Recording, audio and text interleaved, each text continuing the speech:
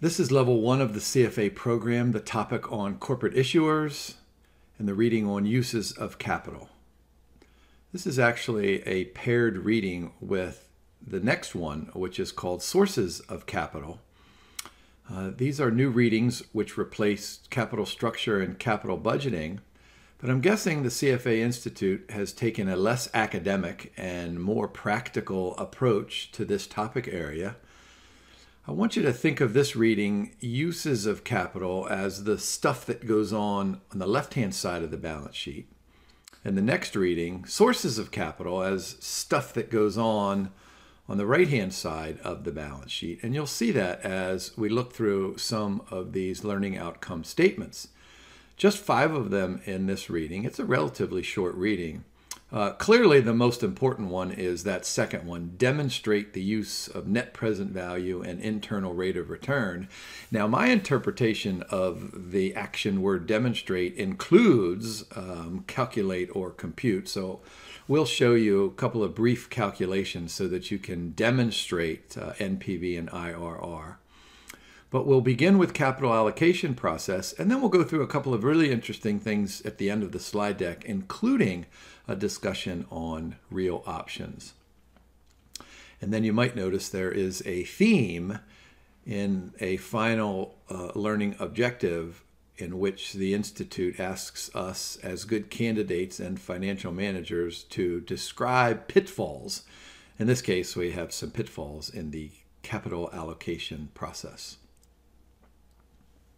So let's go ahead and describe this process. These are, 4 pretty simple and reasonable and intuitive steps: brainstorm, analyze, plan, and then monitor. And that's probably a good flowchart for any process that we discuss inside of the CFA program. But I want to take just a few minutes to talk about each one of these steps to kind of give you a sense, a broad sense of what kinds of questions that you might be able to expect. So describe the process. So step 1 is going to be to brainstorm ideas. And I'm always fascinated when I drive my children around our city. We come to an intersection and there's a handful of choices for fast food. And the fast food industry has really evolved. Fast food is probably not the correct description because there's some places where you go and it's not really fast, but you still get food in a relatively short time period. But I envision these executives and these financial managers, and by the way, this occurs with large publicly held corporations all the way down to small businesses run by individuals. You can imagine in this fast food industry, individuals, really smart individuals, sitting around thinking, how can we convince Jim to stop at our restaurant when he's sitting at this gigantic intersection and has 4 or 5 different choices? Well, let me offer a suggestion here. But I imagine there are some planners out there who are saying, you know what, there's not enough seafood in the fast food industry. I know you can get fish sandwiches, and I know you can get shrimp in a taco or maybe a burrito. But what I would like is a nice thick haddock broiled sandwich, maybe with some rice on it, maybe some onions and tomatoes. I might pay $5 or $7 for a sandwich like that if I could get it quickly. And so you can imagine, these decision makers saying, how can I put this seafood into my product line? Is that going to increase my brand name recognition? And then is it going to increase my profitability, not just today, but in the long term? And that's where we move into step 2. So once we have this idea, whether it is a haddock sandwich or a new piece of software or a new hat or something to do on the sporting field, what we need to do is get out our thinking brains and say, what's going to happen in the future? So that's step 2. Analyze and predict the cash flows and profitability of each project. So let's imagine that I'm Jim's Fast Food and I'm going to put together this haddock sandwich. Well, I need to predict those cash flows, not just now, but a year from now or 2 years or 3 or 4 years from now. Which means I need to know how to estimate revenues, which, as you remember from the financial statement analysis readings, it's really just price times quantity. Well, that means as good financial managers, we need to know all about pricing and pricing power and competition. We need to know about quantity supplied and quantity demanded just to come up with an estimate of revenues. That's why the Institute makes us review and master a handful of macro and microeconomics readings. And then, of course, you work your way down the cash flow statement or the income statement, and you get to something called operating cash flow. So you estimate these operating cash flows for 1 and 2 and 3 and 4 years, however long you think the project is going to last. And then in step 3, you have to take a look at the timing of those cash flows. I mean, if I'm Jim's fast food restaurant, I'm going to be selling these haddock. At least hopefully I'll be selling these haddock sandwiches every day, but we need to aggregate those cash flows inside of a more broad working capital management strategy so we know how much of those cash flows are going in, how much of those cash flows are going out. And here's a really great question. Are they going to require, is this project going to require additional investments throughout the time frame? And then, of course, notice step 4, there's that key word, continuously monitor the project and audit the financial results, because we need to take a look back and say, okay, we had this great idea, the haddock sandwich, and after a year we say, has it paid off? And so essentially what we're doing, intertemporally, we're going to say, all right, we're going to make this huge investment today in being able to produce a haddock sandwich, and we're going to get these cash flows at some time in the future. Marginal costs occur today, but they can occur at discrete intervals over the time period, and those operating cash flows, which are the marginal benefits, they kind of occur continuously, but we're probably going to aggregate them inside of our working capital process. All right, how about types of capital projects? This is a really good exam question in which the Institute could, in the question stem, say, hey, here's a bunch of stuff. What does this sound like? Does it sound like a replacement project? And I think one of the key answers in identifying replacement projects is that they probably don't change the size of the business. So replacing old or worn out equipment with new and more efficient equipment. Remember that. It doesn't affect the size of the business. It's just a simple old, okay, this machine isn't working very well anymore. Let's go ahead and spend some money today. And maybe that new efficient machine, maybe when we're back here analyzing the cash flows, maybe that more efficient machine is going to incur fewer expenses. And because it's more efficient, maybe it's going to be able to generate more revenue. So, of course, that new machine will pay for itself over time. Expansion projects, on the other hand, these, of course, will increase the size of the business. The classic example that I always remember, and I tell my students this all the time, is when I was in graduate school in the early 90s, Michael Dell and Dell Computer expanded their operations into Mexico. And then about 10 years later, it had an additional expansion. And clearly, if you go to the Dell Computer webpage, you see all these product lines on there, and they're built all the way throughout the world, and they're distributed throughout the world. But if you go back and read some of the reasoning behind Michael Dell's decision, I think it could be summarized by saying, hey, we want the manufacturing process and the servicing and the distribution process much closer to the ultimate customers and consumers. Expansion products.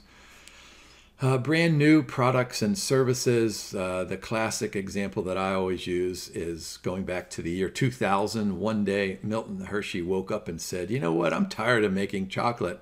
My breath doesn't smell very well. I'm going to make these icebreakers. And so this was a brand new product line for Hershey Foods, which of course had been making Hershey bars and Hershey Kisses, for thousands of years.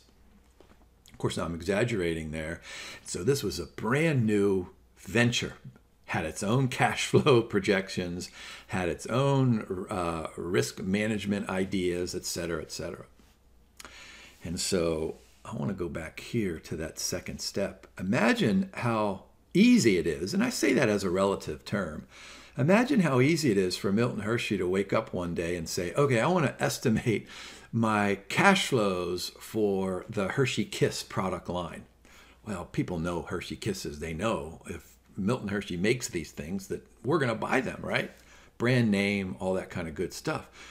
However, icebreakers, I mean, this is an entirely new thing. People would say something like, well, what does Milton Hershey know about bad breath? Maybe he has bad breath, but how does he know about solving the problem of having bad breath? I mean, chocolate and cocoa and milk and sugar, they go into the Hershey Kiss. That doesn't sound like anything into an icebreaker. So this had some interesting risk projections. So keep in mind that brand new products and services might change the risk structure of the business. Projects that have to do with regulations or safety or environments.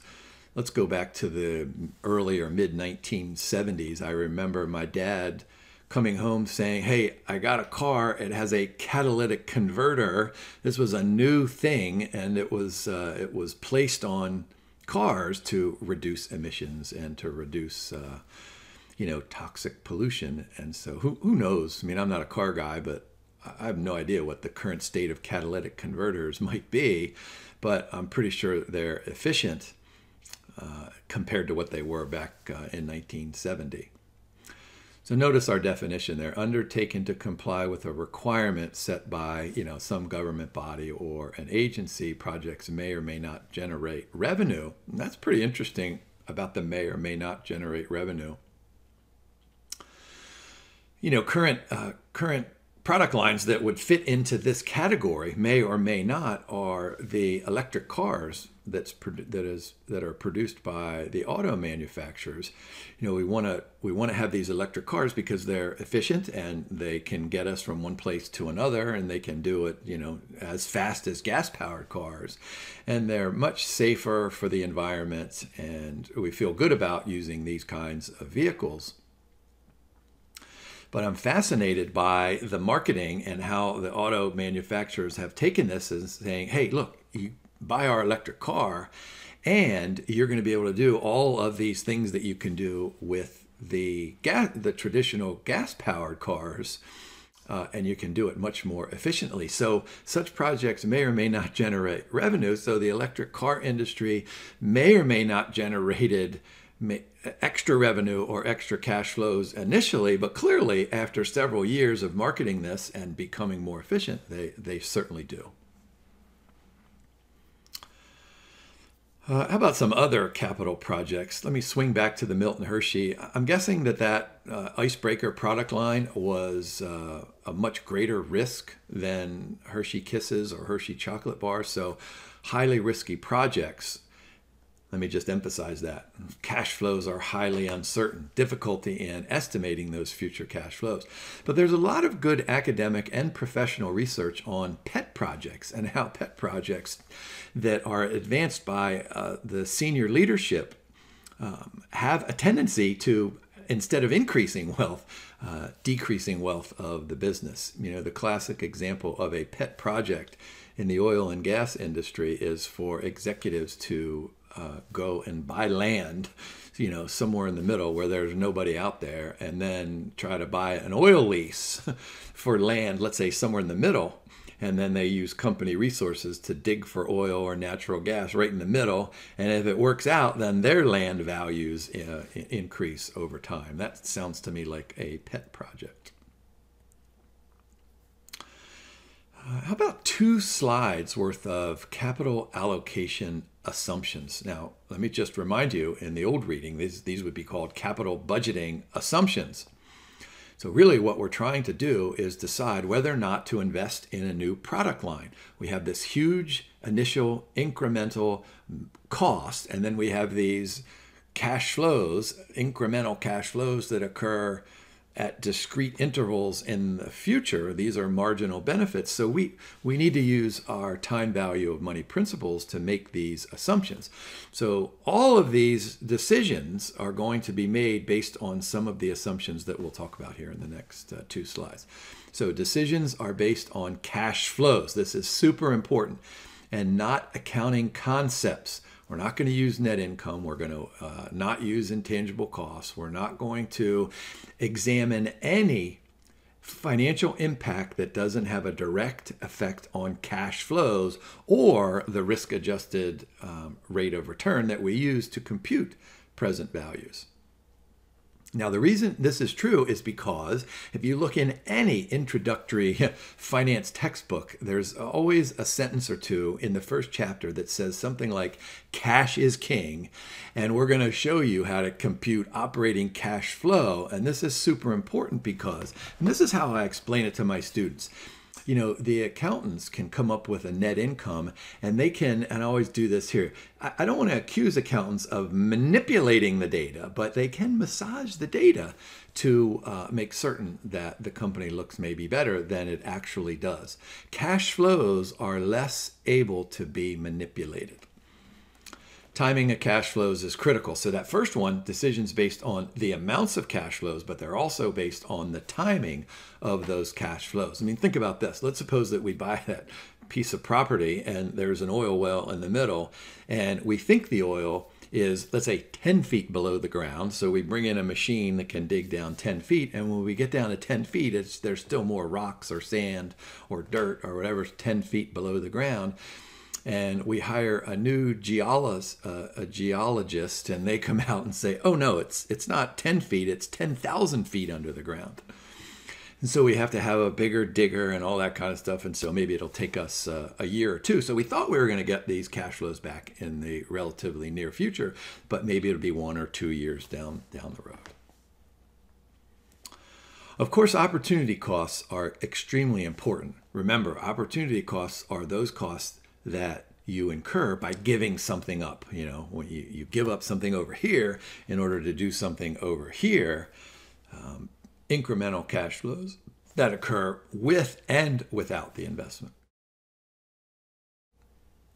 And of course, cash flows have to be analyzed on an after-tax basis, and go back up to that very first teardrop point. Decisions are based on cash flows, and those cash flows are going to include a tax expense. Financing costs are ignored. This is super important. When we do these estimates of operating cash flows, then nowhere in there are we going to take out interest expense.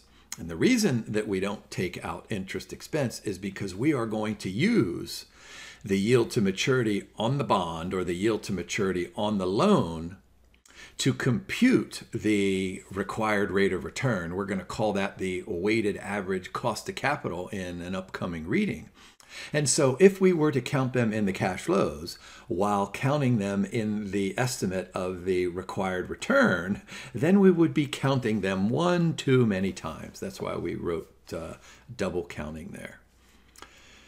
So look at that last teardrop point on this page. This is what I was telling you just a few moments ago. Capital budgeting cash flows are not identical as accounting net income because of the ability of accountants to pick and choose from their approved rules and regulations.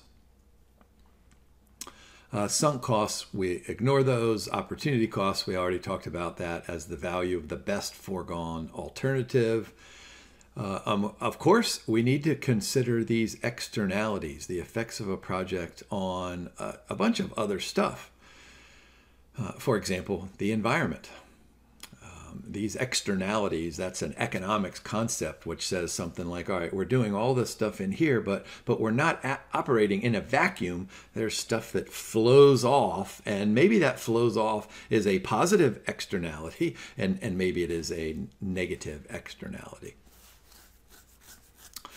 Traditional capital budgeting projects typically involve an initial cost today followed by positive cash flows throughout the life of the project. We'll call those conventional cash flow patterns. An initial cash outflow followed by a series of uninterrupted positive cash inflows, right? But projects don't necessarily have to be conventional. They can be unconventional, in which there is an additional sign change. And so imagine my example from a few moments ago, Jim's restaurant.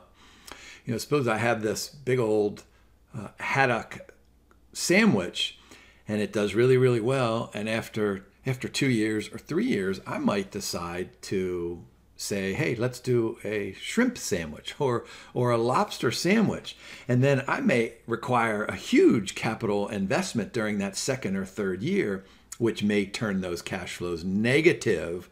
Of course, we don't want negative cash flows going on continuously. We don't want uninterrupted negative cash flows, but there might be 1 or 2 moments in the future over the life of this new project where we have to make substantial investments that will turn cash flows from being positive back to being negative. But of course, then the idea is that after they're negative for that year 2 or 3, then in year 4 and 5 and 6, they flip back not only to being positive, but to being, how about if I describe it as being super positive?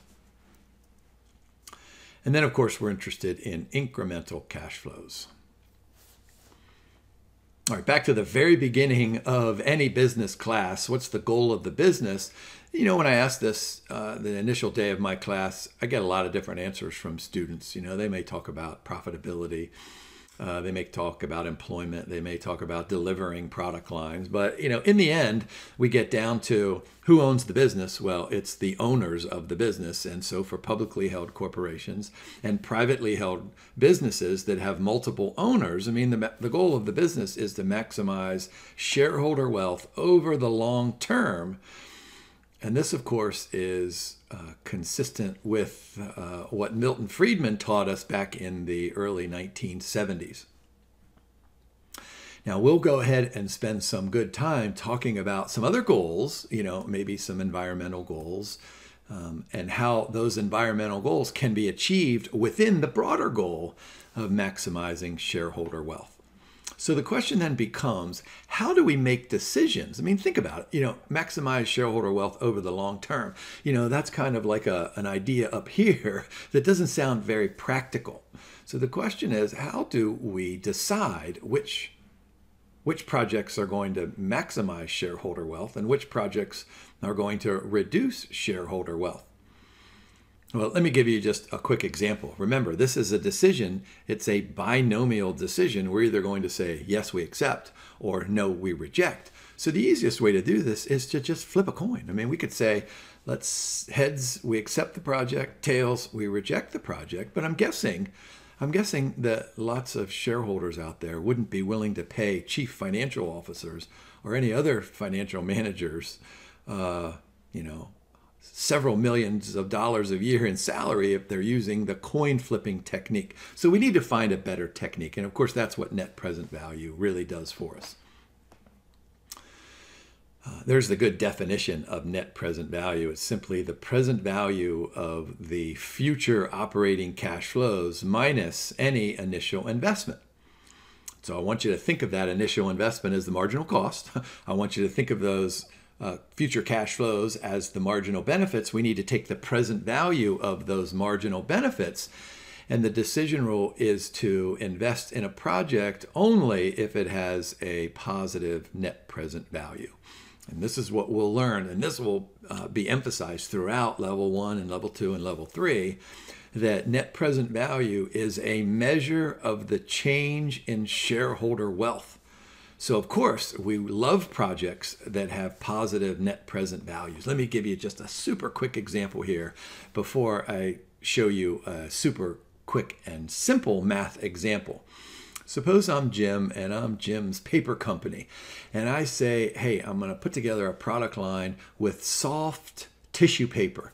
And this soft tissue paper, when you blow your nose, it's so soft and it helps you overcome your cold and it helps you recover quicker. That sounds like a positive net present value. Who wouldn't want to buy soft tissue paper? But then on the other hand, suppose I said, hey, let's do sandpaper tissue paper. And when you blow your nose, it rips off your hairs and rips off your skin and et cetera, et cetera. Well, that sounds like a negative net present value project because no one would buy Jim's sandpaper tissue paper. And so those are two extreme examples, right? But now we need this method of Well, dare I go back here? It's not too far. Step 2, predicting these cash flows and profitability of each project. Clearly, we want to invest in projects that have positive NPVs, which are going to have lots and lots of operating cash flows. All right, so let's take a look at an example. Let's suppose we invest $100 today and we receive $120 in 1 year. So let's suppose that we have a required return from our bondholders and our shareholders. The reading calls that an expected return. Let's suppose that's 10%. So let's go ahead and compute the net present value of this particular project. Now look in the middle there. The general equation for computing net present value is simply the present value of the cash flows. So we have CFT in the numerator, and of course that CFT could be 0. T could be 0, which means the initial cost, and then we're going to discount them in year 1 and 2 and 3 and 4 and 5, or however long it takes. In this particular example, we have an initial cost of 100. Notice that we've put that in red with a minus sign in front of it, making certain that we know that it is a cash outflow. And by the way, at the risk of offending you, if you have to compute net present value on the exam, make sure that you make that initial cash flow negative. And then notice in blue, we have the 120 divided by 1 plus the required return, which gives you 1.1. So in the red, those are the marginal costs. In the blue, those are the present value of the marginal benefits, and you get a leftover. A lot of textbooks call that $9.09 a residual. So we're going to say, therefore, accept. But before we continue on to the next example, what I want to do is call your attention to the bottom right. There are the entries for the BA2+, and that's just to compute the present value of that future operating cash flow of 120, and we put it in blue down there, 10909. I want to interpret that 10909. So you ready for this? Forget about this particular project, but let's suppose that I came to you and I said, hey, I'm going to pay you $120 a year from now. How much are you willing to pay me today? And if your required return is 10%, you're going to say, hey, Jim, I'm willing to pay you 109.09. You're willing to pay 109.09.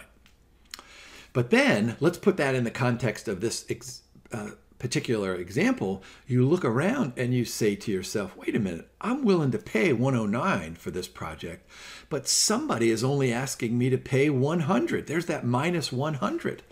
So I'm willing to pay 109. Someone's only requiring me to pay 100. Therefore, that residual, that leftover, that $9.09, it represents the difference between what I'm willing to pay and what I'm being asked to pay. And that clearly is a measure of how much better off I am today. Do you see that in net present value? This is why NPV method is so popular. And so efficient and effective in making these capital budgeting decisions, because are you ready for this? It explicitly measures the change in shareholder wealth. So I'm $9.09 off, better off than I was before this. So what do I say? Therefore, accept. Now, you're not going to use this BA2+ in this manner. And so what I want to do is take you through the calculator steps. So let's go ahead and do that.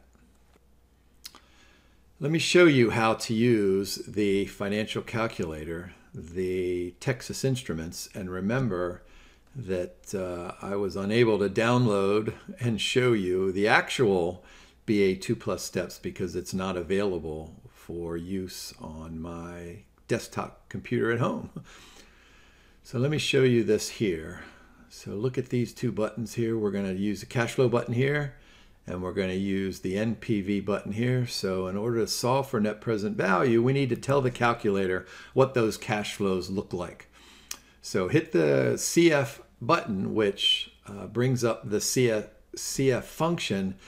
Now notice that I have 0 in there, but if you have done a problem previous to this, go ahead and do a second clear work, and that wipes out any cash flows that you may have entered into the calculator, because the last thing you want on the exam is for your calculator to compute an NPV with some cash flows that you entered on a previous problem. All right, so all we're going to do here is say 100, make it negative, and hit enter. And then go to the down button over here, and it says C01, so that's cash flow in period 1. So we're just going to do 120 and hit enter, and then go down, and that F01 is the frequency. Like if this were $120 for 3 years, you could just change that frequency to 3. But if you had subsequent cash flows, like I'm going to show you here in just a few moments, you would continue to hit the down arrow button and you would go through the timeline. Just hold off on that for a second. I'll show you that shortly.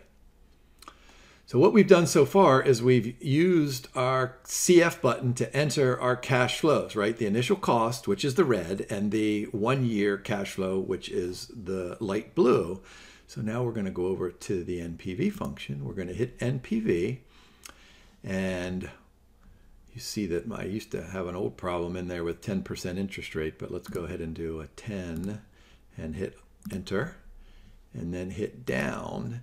And it says, hey, there's the net present value equals, but you might be scratching your head. You might be saying, wait a minute, Jim, it can't be 0. We know what the answer is. But look, the calculator reminds you right up here, you need to hit the compute button. So there's our 9 and 9, 1. So this is how you'll solve it on the exam, solving for the net present value, because the Institute is not going to ask you to solve for the 109.09. It will ask you to solve for net present value. Now, just pause with me here for just a second. Let me put up my favorite calculator. Remember, there's no Hewlett-Packard download that I can use here, but this one's super easy. Look underneath the PV function, you have a cash flow 0, and under the payment function, you have a cash flow J. It's a blue function. So all you're going to do is enter the number and go into the cash flow 0 and the cash flow J, and then solve for net present value. And so that should be relatively straightforward.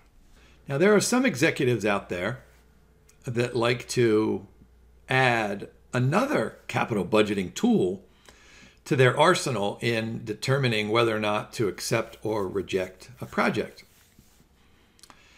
And this extra tool is known as the internal rate of return of a project. And here's the question that is being asked when executives use the IRR method. They say something like this. Let's suppose that we have a really weird outcome. What happens if the net present value of a particular project is exactly and precisely 0? And if we can come up with a net present value of 0, the question is, what's the discount rate? That's the internal rate of return. It's the discount rate that equates the cash outflows to the inflows. In other words, it's the discount rate that forces the net present value to be 0. So there's a good equation there. We go ahead and do all the same stuff that we did back in the net present value calculations, but notice there's an equal sign there. We force the NPV to be equal to 0, and we solve for the interest rate, which of course is the IRR. Now, notice the big difference here between that equation. Notice we're dividing by 1 plus R, which is the expected return on the assets or the required return on the assets. We're going to call it the weighted average cost of capital here in a few readings, but that is the required return. But notice we divide in this example by the actual internal rate of return. And so notice the last part of that LOS, describe the advantages and disadvantages of each method. And here's a great answer to an exam question, right?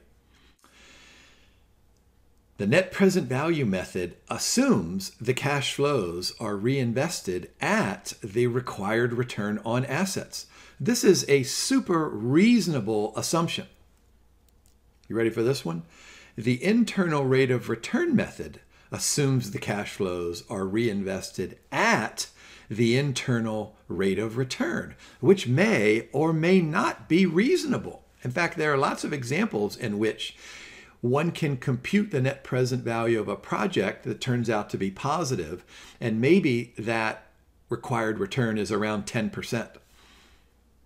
But when one calculates the internal rate of return, maybe that internal rate of return turns out to be 25% or so. So this reinvestment rate assumption is a huge difference between the NPV method and the IRR method, and it is one of the great disadvantages of the IRR method. That's why most academics and practitioners will make the following conclusion. They'll say something like, look, when you use net present value, you always make decisions that maximize the value of the firm. When you use the internal rate of return method, you may make decisions that maximize the value of the firm, but you will always make decisions that increase the value of the firm. And so the basic difference is that NPV always maximizes, IRR always increases, and that could lead to some confusion about which projects to accept, especially under mutual exclusivity.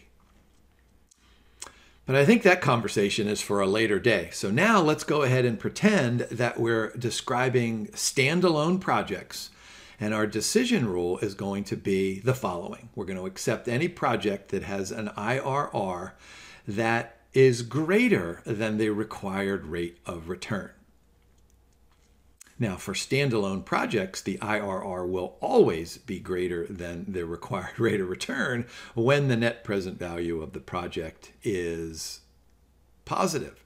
So here's a good lesson, right? NPV and IRR methods will always lead to the same decision when evaluating independent or standalone projects. When we get to mutual exclusive projects, then we run into a problem. And so remember this, the disadvantage of using IRR only occurs when projects are mutually exclusive. So let's go ahead and work through an example. Let's suppose that in year 0, we have a cash outflow of 100, and then we're going to expect to get 55 and 85 over the next 2 years. And notice in this example, we're using that term, the weighted average cost of capital is 6%. So that's analogous to the required rate of return on the assets. Now let's remind ourselves of that general form. So we're going to force the cash flows to be equal to 0. So look down at that second equation. So we have a minus 100 plus 55 plus 85, and we're going to discount them at the internal rate of return. We're going to force the net present value to be 0. And so let me go ahead and warn you, you may use the trial and error method until you get the correct result, but oh, goodness gracious, please don't ever use trial and error, especially on the level 1 exam, because you may try and err thousands of times before you get the correct answer. No, of course, you're just going to use the financial calculator, and there are the calculator strokes for the BA2 Plus, and I'm going to go ahead and show you how to enter those on the calculator. First step is to hit the CF button, and remember to do this, do a second clear work to wipe out that minus 100 and the 120 that we just entered there a few moments ago. So cash flow 0, we're going to do the same, well, it's the same one, so we'll get away with that minus 100. And we'll hit the down button. So what was that? That was 55 in year 1, so hit enter. And then down, frequency is just 1. We're only getting the 55 one time. So let's hit our down button again. Cash flow 2 is 85. Let's hit enter and hit down. And frequency is just 1. So now all we have to do is come over here and hit the IRR button.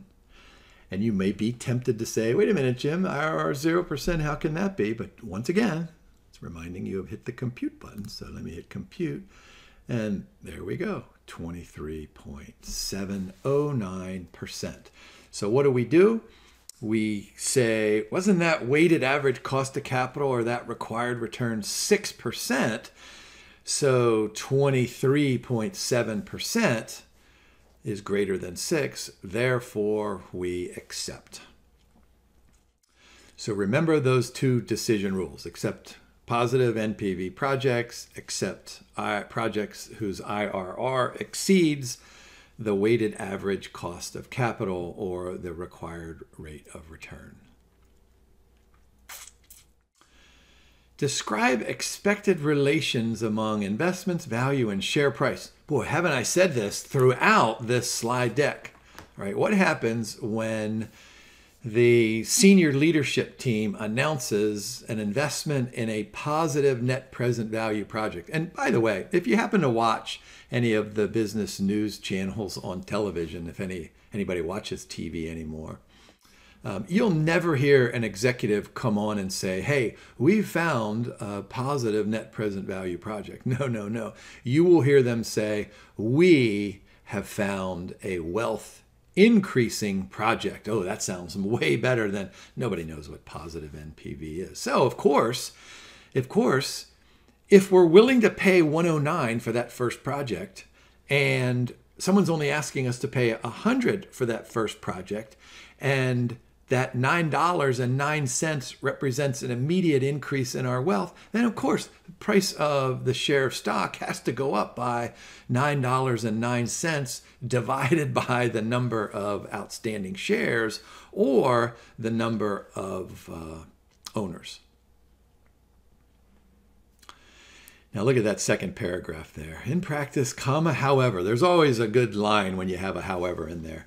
The effect of a project on both company value and share price hinges on the expectations among investors. And so let me summarize this. Look, when Milton Hershey announced in 2000 that he was going to invest in breath mints, the stock price reaction was generally positive because investors said something like, you know, even though Milton Hershey might not know much about fresh breath, he knows a lot about chocolate. He knows a lot about Hershey Kisses. He knows a lot about the manufacturing. He knows a lot about distribution and marketing. We're betting that he's going to figure it out, okay? So the expectations among investors, there's a much more positive link to stock price if the brand name of Hershey Kisses can be translated into the brand name of Icebreakers, which of course, you know, the Icebreakers is now the premier brand name. Of course, there are different kinds of Icebreakers. There's even Icebreakers gum. But if I were Jim and I was just Jim somebody other company and I said, hey, I'm going to come up with a breath mint, you know, boy, people would say, what do you know, Jim, right? So, look at that last arrow point. A company's project may have a positive expected NPV, but if the profitability falls short, so bear in mind that when Milton Hershey announced in 2000, you know, Icebreakers, then those analysts, a year later, maybe 6 months later, maybe 18 months later, they were saying something like, all right, you told us about this positive NPV, show it to us, prove it to us. And so, of course, this is why we have quarterly earnings reports. And you can see right on that earnings report. And from that earnings report, you can take a look at the cash flow. You can say, okay, Milton Hershey told us the company was going to be this much better off. And 18 months later, it's, oh my God, how about this much better off? Man, we better run down to the New York Stock Exchange and bid up the price of those shares. However, if Milton Hershey is this much better off, suppose nobody would have bought those Icebreakers, then of course the stock price is going to fall. So that's a key answer point with this LOS, you know, relations. Of course, if NPV is positive, stock price ought to go up, but then it's the executive's job to convince the investing public that the net present value is positive and then prove it over time with those quarterly earnings reports. This is one of my favorite LOSs inside of this reading. Tell me about real options. Real means not financial options like a stock option. Real options means an option on a piece of physical equipment. And so notice the definition. This is taken right out of the reading. Allows the managers to make decisions in the future that can impact the value of investment decisions made today. So a real option looks just like a financial option in which the executive has the right but not the obligation to make a decision sometime in the future. And there are a handful of these real options, and so a great question would be for the Institute to give you a paragraph describing this option, and then you have to identify it as being either timing, sizing, flexibility, or fundamental. And so the timing options really is just an example in which we can delay an investment now to some better time period in the future when we're better prepared. And the reading mentions something like gathering information during that interim time period so that we can make a more efficient decision in 6 months or 12 months. You know, a classic example is a senior leadership team interviewing a potential employee. And let me give you the details of this potential employee. You know, this employee graduated from a well-known college with straight A's.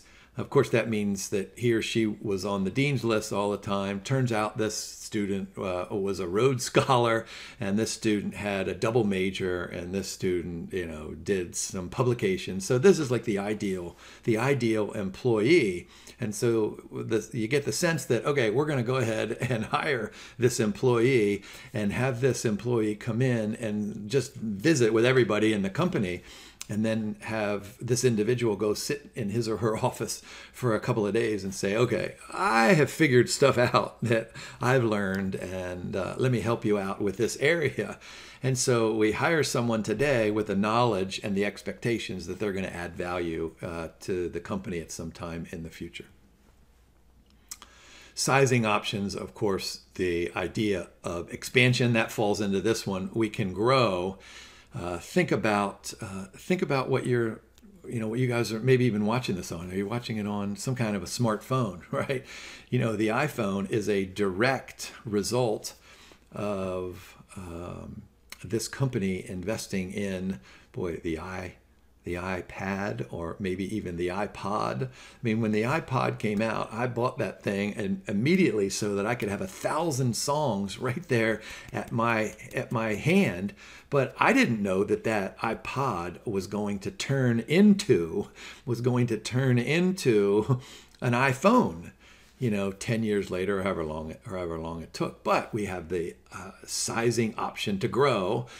And we have the option to abandon, right? We can cut our losses and abandon a project. And this happens in the fast food industry all the time. Remember, there is no such thing as a McPizza right now. There used to be, but there isn't anymore. At least in any of those places that I go to. Flexibility options, change operations, such as increasing the prices of goods. Oh, well, this is super important here, right? The price of our goods and or services. This has everything to do with branding. So what's the goal of the business? Maximize shareholder wealth. How do we do this? Well, we try to develop projects and product lines that are going to have a brand name so that we may be able to influence some purchasing power, some pricing power on not only the manufacturer of goods, but ultimately how they reach the consumer. And then, of course, this is a traditional flexibility option, having additional shifts to meet additional demand, right? So we start out small. That's why a lot of companies will say, okay, we're going to introduce this project and this product line over here in one state, like Illinois. Let's suppose we're going to introduce a new kind of a potato chip. And if it does really well in Illinois, then we'll expand to surrounding states. And if we surround those states with more potato chips, well, we're going to have to hire more people and put them on additional shifts. So maybe instead of working just one 8-hour shift a day, we can work 2 or 3 8-hour shifts a day. And then fundamental options, these are kind of a general idea of an option, changes its investments decision based on future events. And those future events could be unique or specific to the firm or the industry, or they could be general to the economy, and then they could be general to the political nature of the elections and outcomes of elections. And how about this last one, pitfalls here, common capital allocation pitfalls, but we have a bunch of circles in there, so I would make sure that I know all these. In fact, this is probably a good idea to take out your phone and take a picture of this one so you have it to memorize. Failure to factor in economic responses into the investment analysis, right? If I'm Milton Hershey and I have this new icebreaker, well, what might that do? Well, icebreakers are probably not going to cannibalize the consumption of Hershey Kisses, but we might be able to piggyback or leapfrog or springboard by using those too. So we want to factor in economic responses that are both positive and or negative. Pet projects, we talked about there. Basing investment decisions on IRR. So remember what I said, that if you use IRR, you're always going to make decisions that increase wealth, but you may not always make decisions that maximize wealth. And it's all because of that reinvestment rate assumption. Misestimating overhead costs. I mean, this is a huge one, but that's why we hire really smart individuals so that they have experience in, electricity and air conditioning and refrigeration and all that kind of good stuff. Yeah, misusing capital allocation templates. I mean, this is an obvious notion there. Look, we don't want to use EPS. We don't want to use net income. We don't want to use our ROE. We want to use either operating cash flows, which is the term I've used so far this semester, or I'm sorry, so far this slide deck, or sometimes we can use free cash flows in there if we know what those future investment opportunities are going to be. So look at that next one, incorrectly accounting for cash flow. So this is a big one here. We're going to be aware that we use cash flows. So we still have revenues, we still have expenses, but we're going to use cash revenues and cash expenses. And we're going to have a less of an ability to manipulate or massage that data. Now we're going to look at that last middle one on the right, going through future readings. So we talked about a risk-adjusted discount rate. So we're going to have to take into consider different kinds of risks out there. I won't give you those details now, but there are risks that we need to consider, and we need to incorporate them into our discount rate. So we need to make certain that we use an appropriate risk-adjusted discount rate. Capital allocation, these are part of those steps. So we know the timing of those cash flows, and then we misallocate. That's a big pitfall. Failure to consider investment alternatives. I think we talked about that with opportunity costs and then sunk costs as well. I think that takes us through all of our LOSs. These 5 are super important, but if you know NPV and IRR, then the rest of them kind of fall into place, with the exception of the real options. So make sure you study those real options as well.